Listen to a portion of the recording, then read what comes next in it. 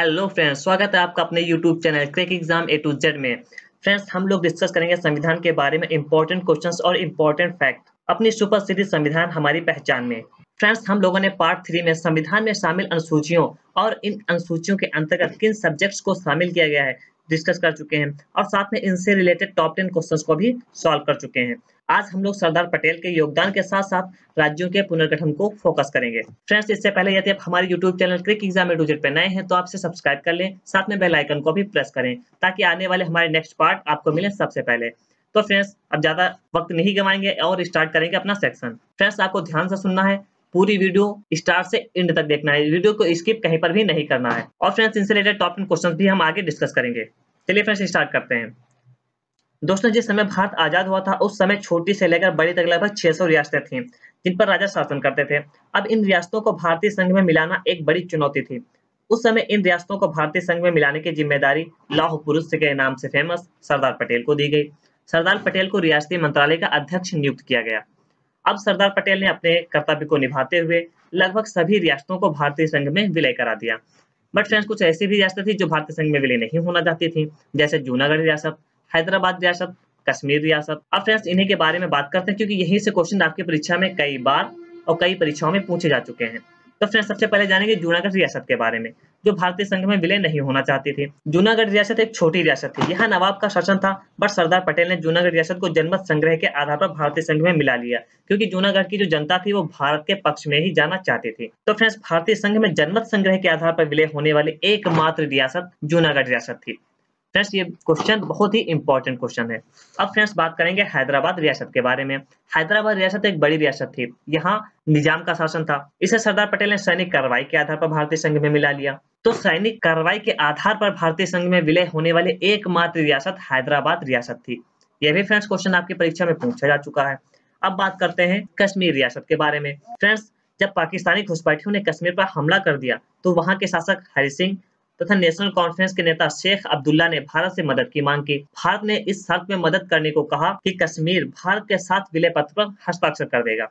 तो फ्रेंड्स, भारत ने कश्मीर की मदद की और कश्मीर ने भारतीय कुछ विशेष शर्तों के साथ भारत के विलय पत्र पर हस्ताक्षर कर दिया। इस तरह विलय पत्र पर हस्ताक्षर के साथ भारत में विलय होने वाली एकमात्र रियासत कश्मीर है। फ्रेंड्स, इसे भी ध्यान रखना है। अब फ्रेंड्स, ये 3 रियासतें जो इंपॉर्टेंट थी, जो यहाँ से क्वेश्चन पूछे जाते हैं, वो मैंने आपको बता दिया है। अब बात करेंगे राज्यों के पुनर्गठन के बारे में। ये भी बहुत ही इंपॉर्टेंट टॉपिक है, इसे भी फ्रेंड्स आपको ध्यान से सुनना है। अब फ्रेंड्स, सोचिए जरा कि भाषा के आधार पर या धर्म के आधार पर या जाति के आधार पर राज्यों का गठन किया गया होता तो आज का भारत कैसा होता।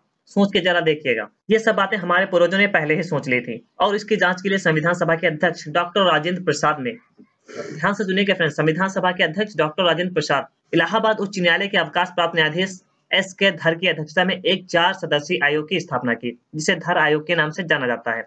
और इस आयोग ने जांच के बाद भाषा के आधार पर, जाति के आधार पर या धर्म के आधार पर राज्य के पुनर्गठन का विरोध किया। अब धर आयोग के निर्णय की परीक्षा करने के लिए कांग्रेस ने जेवीपी समिति का गठन किया। फ्रेंड्स, सबसे पहले जान लेते हैं जेवीपी समिति क्या थी। J for Jawaharlal Nehru, we for Vallabh भाई पटेल, पी फॉर पट्टाभी सीतारामैया। इन 3 लोगों को मिलाकर जेवीपी समिति बनाई गई थी, जिसमें जवाहरलाल नेहरू, वल्लभ भाई पटेल और पट्टाभी सीतारामैया शामिल थे। अब फ्रेंड्स, यहाँ पे सोचिएगा जरा कि भाषा के आधार पर राज्यों के पुनर्गठन की जांच के लिए धर आयोग गठित किया गया और क्या धर आयोग ने जो रिपोर्ट सौंपी ठीक है, इसकी जांच के लिए कांग्रेस ने जेवीपी समिति का गठन किया। अब जब जेवीपी समिति ने भी भाषाई आधार पर राज्यों के पुनर्गठन की मांग को खारिज कर दिया। जेवीपी समिति की रिपोर्ट के बाद उस समय के मद्रास राज्य के तेलुगु भाषियों ने श्री रामुलु के नेतृत्व में आंदोलन प्रारंभ कर दिया, क्योंकि फ्रेंड्स वो लोग मांग कर रहे थे कि भाषा के आधार पर राज्यों का गठन किया जाए। ये आंदोलन 58 दिन तक चला और 58 दिन के आमरण अनशन के बाद 15 दिसंबर 1952 को रामुलु की मृत्यु हो गई। अब फ्रेंड्स, जब रामुलु स्वर्गवासी हो गया तो तत्कालीन प्रधानमंत्री पंडित जवाहरलाल नेहरू ने तेलुगु भाषियों के लिए एक अलग राज्य आंध्र प्रदेश के गठन की घोषणा कर दी। 1 अक्टूबर 1953 ईस्वी को आंध्र प्रदेश राज्य का गठन हो गया। इस तरह फ्रेंड्स, स्वतंत्र भारत में भाषा के आधार पर गठित होने वाला पहला राज्य आंध्र प्रदेश था। इसे फ्रेंड्स आप कंठस्थ कर लीजिए, कई परीक्षाओं में यह क्वेश्चन पूछा जा चुका है। उस समय आंध्र प्रदेश की राजधानी कर्नूल थी, बट फ्रेंड्स प्रेजेंट टाइम में आंध्र प्रदेश की राजधानी अमरावती है। इसे फ्रेंड्स आपको ध्यान रखना है। उस समय राज्य पुनर्गठन आयोग के अध्यक्ष फजल अली थे। राज्य पुनर्गठन अधिनियम 1956 ईस्वी में पास किया गया। इसके अनुसार भारत में 14 राज्य और 6 केंद्र शासित प्रदेश बनाए गए थे। बट फ्रेंड्स, प्रेजेंट टाइम में क्या हाल है? प्रेजेंट टाइम में अपने यहाँ 28 राज्य और 9 केंद्र शासित प्रदेश हैं। अब फ्रेंड्स जब इतना कुछ जान लिया है तो एक कदम आगे और बढ़ाते हुए अपने नॉलेज को थोड़ा और क्लियर करते हैं। भारत के स्वतंत्र होने के बाद भी कुछ बस्तियां फ्रांस के कब्जे में थीं, बट फ्रांस ने 1954 में अपनी सभी बस्तियां, जिनमें पांडिचेरी, यनाम, चंद्रनगर, कैरिकल शामिल थी, भारत को सौंप दिया। 28 मई 1956 को इस संधि पर हस्ताक्षर हो गए और भारत सरकार ने इन सभी बस्तियों को मिलाकर पांडिचेरी संघ राज्य बना दिया। फ्रेंड्स आप बखूबी जानते होंगे पांडिचेरी के बारे में। अब फ्रेंड्स इसके बाद सिर्फ पुर्तगाली ही भारत में बचे थे। इन पुर्तगालियों के कब्जे में गोवा और दमन द्वीप ही था। फिर क्या था, फिर भारत सरकार ने इनके खिलाफ भी 18 दिसंबर 1961 ईस्वी को कार्रवाई करते हुए गोवा व दमन द्वीप को आजाद करा लिया और इन पर पूर्ण अधिकार कर लिया। इसके बाद 12वें संविधान संशोधन द्वारा गोवा व दमन द्वीप को प्रथम परिशिष्ट में शामिल करके भारत का अभिन्न अंग बना दिया गया। इस तरह फ्रेंड्स कई राज्यों को मिलाकर एक गणतंत्र भारत का निर्माण हुआ। और दोस्तों इससे पहले के पार्ट में मैं आपको बता चुका हूं कि 69वें संविधान संशोधन द्वारा भारत का दिल कहे जाने वाली दिल्ली को राष्ट्रीय राजधानी क्षेत्र का दर्जा दिया गया। फ्रेंड्स उम्मीद करता हूं कि मेरे द्वारा दी गई इंफॉर्मेशन आपको पसंद आई होगी। अब फ्रेंड्स इसी से रिलेटेड एंजॉय करेंगे टॉप 10 क्वेश्चंस को। चलिए फ्रेंड्स स्टार्ट करते हैं टॉप 10 क्वेश्चंस, ताकि आपका नॉलेज एकदम से परफेक्ट हो जाए। टॉपिक से रिलेटेड पहला क्वेश्चन, किस संविधान संशोधन द्वारा गोवा व दमन द्वीप को प्रथम परिशिष्ट में शामिल करके भारत का अभिन्न अंग बनाया गया? ऑप्शन ए 10वें, option B 11वें, option C 12वें, option D 13वें। तो फ्रेंड्स इसमें जो हमारा करेक्ट आंसर है वो है ऑप्शन सी 12वें। 12वें संविधान संशोधन द्वारा गोवा व दमन द्वीप को प्रथम परिशिष्ट में शामिल करके भारत का अभिन्न अंग बनाया गया। अब फ्रेंड्स एंजॉय कर लेते हैं क्वेश्चन नंबर 2। राज्य पुनर्गठन अधिनियम कब पारित किया गया था? Option A 1956, option B 1957, option C 1954, option D 1900। तो फ्रेंड्स इसमें जो हमारा करेक्ट आंसर है वो है ऑप्शन ए 1956। राज्य पुनर्गठन अधिनियम 1956 ईस्वी में पारित किया गया था। फ्रेंड्स उस समय राज्य पुनर्गठन आयोग के अध्यक्ष फजल अली थे। चलिए फ्रेंड्स एंजॉय करते हैं क्वेश्चन नंबर 3। भारत सरकार ने कब गोवा और दमन द्वीप को पुर्तगालियों के कब्जे से आजाद कराया? Option A 12 December 1961, option B 13 December 1961, option C 18 December 1961, option D 20 दिसंबर 1961। तो फ्रेंड्स इसमें जो हमारा करेक्ट आंसर है वो है ऑप्शन सी 18 दिसंबर 1961। फ्रेंड्स भारत सरकार ने 18 दिसंबर 1961 को कार्रवाई करते हुए पुर्तगालियों के कब्जे से गोवा व दमन द्वीप को आजाद करा लिया था। अब फ्रेंड्स एंजॉय करते हैं क्वेश्चन नंबर 4। स्वतंत्र भारत में भाषा के आधार पर गठित होने वाला पहला राज्य कौन था? Option A Andhra Pradesh, option B Goa, option C Tamil Nadu, option D Orissa. तो फ्रेंड्स इसमें जो हमारा करेक्ट आंसर है वो है ऑप्शन ए आंध्र प्रदेश। भारत में भाषा के आधार पर गठित होने वाला पहला राज्य आंध्र प्रदेश था। फ्रेंड्स इसके बारे में डिटेल से मैं इससे पहले अभी टॉपिक में बात कर चुका हूँ, इसलिए ज्यादा डिटेल में नहीं जाऊंगा।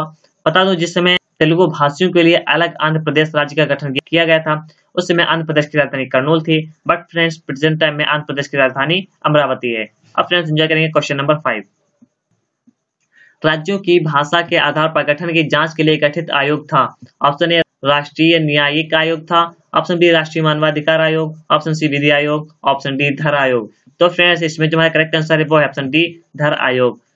राज्यों की भाषा के आधार पर गठन की जांच के लिए धर आयोग का गठन किया गया था। इसमें फ्रेंड्स 4 सदस्य शामिल थे। अब फ्रेंड्स एंजॉय करेंगे क्वेश्चन नंबर 6।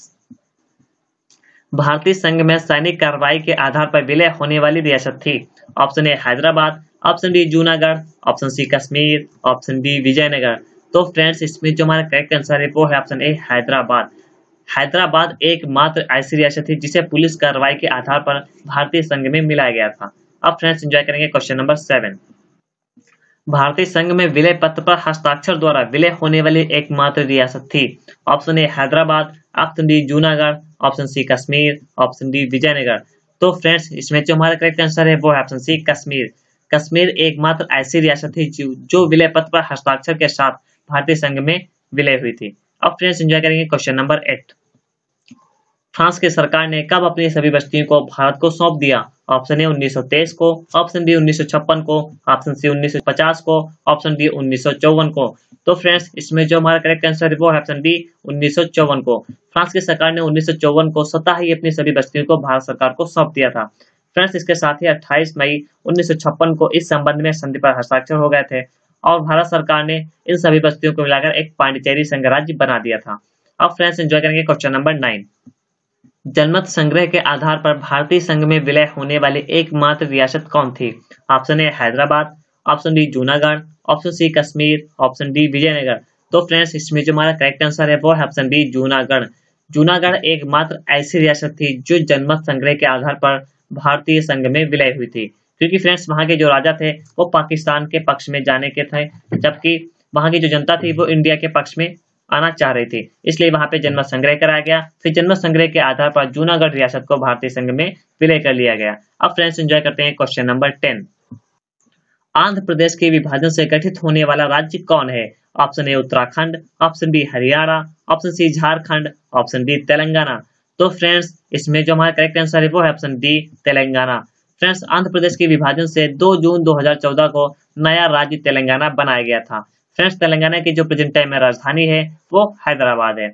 सो फ्रेंड्स उम्मीद करता हूं कि मैंने संविधान हमारी पहचान सीरीज के अंतर्गत जो पहले लेक्चर और बाद में टॉप 10 क्वेश्चंस डिस्कस किए हैं आपको पसंद आए होंगे। इसलिए फ्रेंड्स वीडियो को लाइक करें, दोस्तों के बीच शेयर करें और हमें आपकी राय का रहेगा बेसब्री से इंतजार। इसलिए अपनी राय को कमेंट सेक्शन में हमसे जरूर शेयर कीजिएगा। आपसे जल्द ही मिलेंगे पार्ट 5 में और जानेंगे मौलिक अधिकारों के बारे में। इसलिए channel crack exam A to Z को सब्सक्राइब करें, साथ में बेल आइकन को भी प्रेस करें ताकि आने वाला पार्ट 5 की नोटिफिकेशन आपको मिले सबसे पहले। अब दीजिए इजाजत अपनी सुपर सीरीज संविधान हमारी पहचान से, इसी उम्मीद के साथ you have a nice day.